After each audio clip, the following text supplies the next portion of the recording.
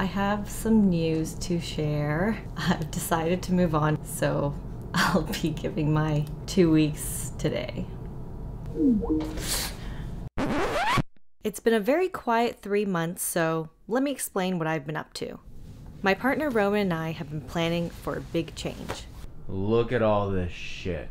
There's not a corner of the apartment that doesn't have shit in it. The biggest shit is in this room right here. And here. Hey! It's actually kind of crazy to think we're here. We're nearly ready to go. Especially since we've been planning on pandemic time where a year feels like a day, but also feels like 5 years. You know what I mean. The apartment is really coming along. We've been talking about this for a while, and it felt like the right time to make it happen. I've spent a decade working a corporate job since graduating university, and it was beginning to feel soul-sucking. I enjoyed my role and the company and was very grateful to be able to work remotely through the pandemic. But I noticed that dreading Mondays and living for the weekend was a cycle I felt stuck in. The 9-to-5 routine made me lean into stability and comfort and away from anything that felt new or scary. Being in my 30s meant I had to settle down, buy a house, and become a parent, right? Those are the milestones society tells us we need to aim for. Work, save money, buy a house, and then keep working so eventually you can pay off that house and be free. I need another extension on my mortgage payments. I understand that, Mr. Simpson, but according to our computer, your credit history is not good. I'm sorry, but if you don't come up with that money by tomorrow, the bank is going to take your house. All right, you'll get your money. If that's what makes you happy and aligns with your personal goals, that's great. But the thought of sinking my money into a home and relinquishing any potential freedom made me question whether that was what I wanted to do. My gut was telling me I wouldn't feel settled unless I did something for myself and actually lived. Where was that bold, adventurous risk-taker who was always pushing herself to try new things? I was a fearless child, always trying to keep up with my big brother.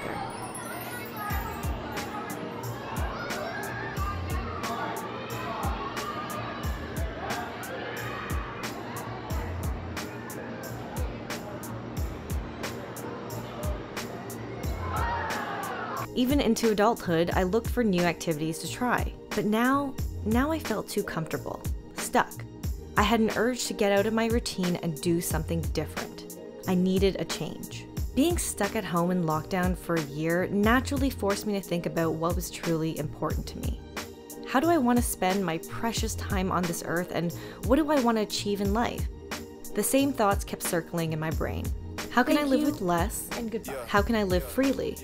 How can I push myself out of my comfort zone and grow? I've always wanted to take a sabbatical to explore, live, and learn. But to be honest, doing it on my own felt too daunting. I know solo travel is a growth experience of its own, but as an extrovert, I always felt I'd be too lonely without a person who intimately knew me, someone I could lean on for support. Go ahead, call me needy, I am. So fast forward to Roman now in the picture as my partner in crime. We both had a deep desire to live freely and challenge ourselves, and what better way to do this than by going on a life-changing adventure? We're going on a road trip.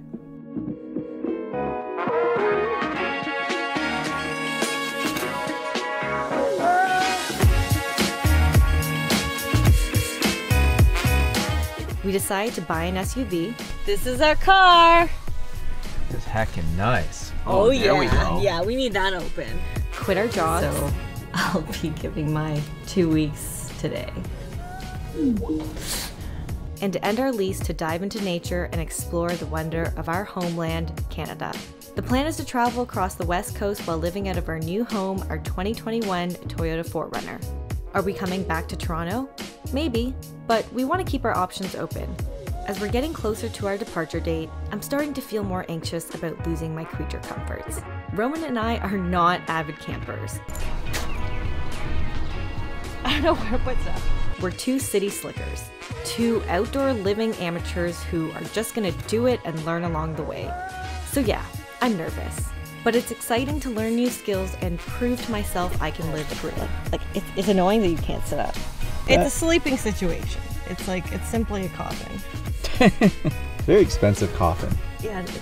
And that's what I'm looking forward to. Of course, on top of all the amazing places we'll go and incredible things we'll see. So this channel's taking a bit of a turn down a side road, and I hope you join for the ride. Okay, let me imagine I have to go pee in the middle of the night. It's gonna be Yeah, you have to shit. Yo, I guess like this is like where shrimping comes in handy, eh? Yeah. Like forward shrimp, yeah. And then I gotta go.